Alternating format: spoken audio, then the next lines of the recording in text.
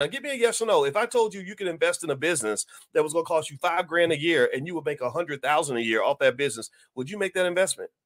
Yes or no? And I would say yes, right?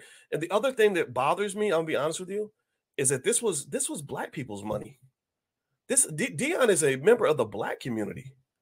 Deion Sanders, his swag, his charisma, his talent, that was built by Black people. Last time I checked, Deion Sanders' mama that launched that amazing child out of her body, she not only used the word launch, that sounds weird, but that mother that gave birth to this extraordinary athlete, extraordinary human being, she came from our community. He came out of our family. That is our asset. That is our resource.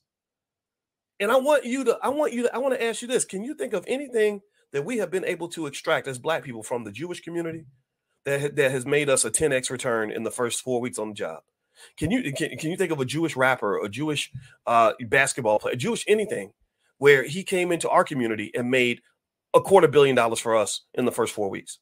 Can you think of any white asset, any Asian asset, anybody from the Arab community that's come in and just set it off for Black people? No, a Black with generational wealth at a 10x level. Can you think of that? So here's what I need y'all to understand. And give me a yes if you can hear me without getting into this whole you be hating stupid conversation.